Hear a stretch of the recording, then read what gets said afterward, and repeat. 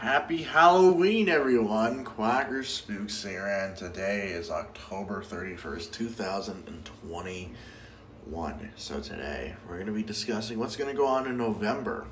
So in November, we're going to be home for the weekend of November 6th. Hopefully, we can do a little chime-a-thon. We haven't done a little chime-a-thon since July. Actually, no. I believe August is the last time I did a chime-a-thon since I moved into college. So, yeah, this would be for daylight savings time. And tonight, I'm going to be changing my name to TurkeysClocks for the occasion. And,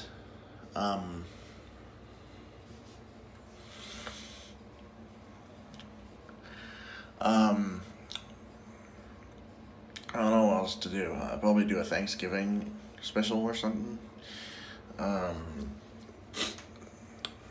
Yeah, so it's Halloween, so it's time to spook everybody, because it's Halloween. Go trick or treating. All I'm saying is, stay safe out there when you're trick or treating, because you don't want to get mugged. Anyways, let's get this show on the road.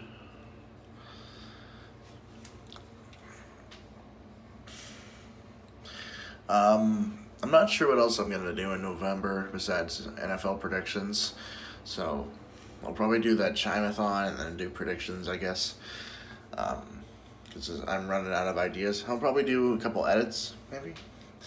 So, and today I'll be streaming on Sports Reactions. 3 games today.